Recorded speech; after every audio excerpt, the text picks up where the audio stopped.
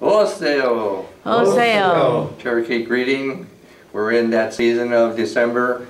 A lot of people, they're celebrating the Nativity. And one of the features in the Nativity, they have a star. And a star, they're calling the Star of Bethlehem. Originally in Hebrew, that star means the star of the Queen's tent.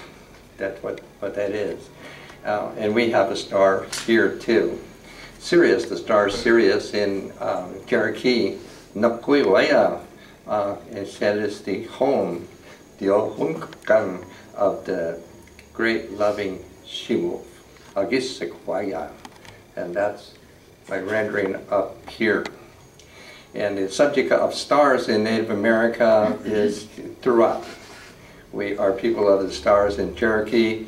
We come from that cluster, the Pleiades, and Alcyone is our mother.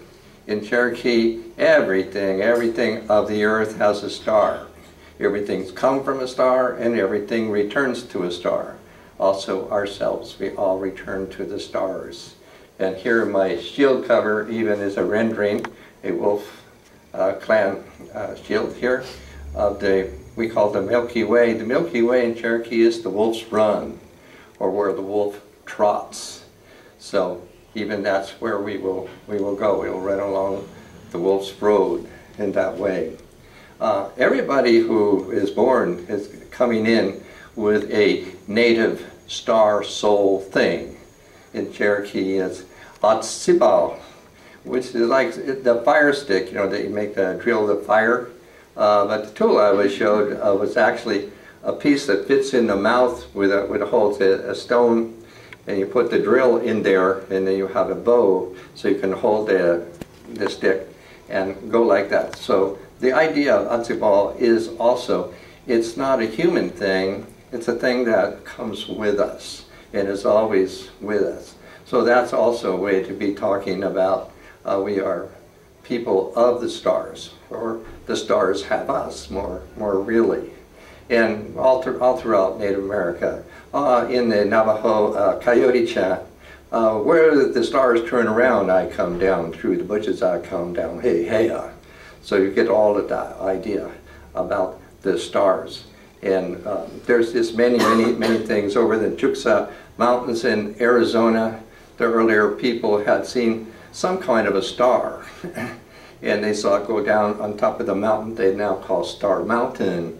And when they went up there, they found a giant crystal there.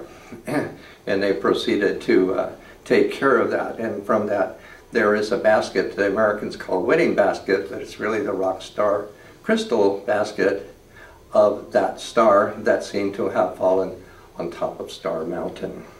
So there's a little bit of the stars to start off. And I have a poem here. And this is by Carolyn Dunn, and she's actually a native of Southern California. Her ancestry on her mother's side is Cherokee, Muskogee, and on her father's side, Lenape. Maybe we were doing an announcement from the Lenape there. And she's got a PhD, and she has written a lot of books. But I'm delivering her poem here today. Global Positioning System.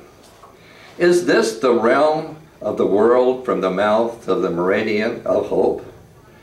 Watching the black belt of lit stars shining home, we look to the map remaindered by ancestors in times of loss, of love, of ceremony, of labor, of vision, and even breath of pinpointed tiny oceans of star.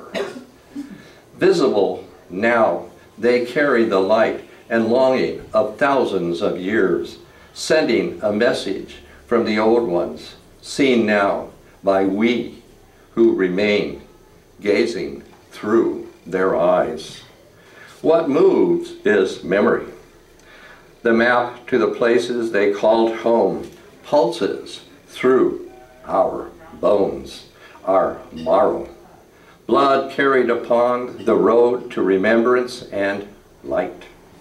With old eyes of memory, I record these spaces of wind, of movement for generations, the constellation cartography a memory of what moves, the air that breathes. Coelho. Coelho.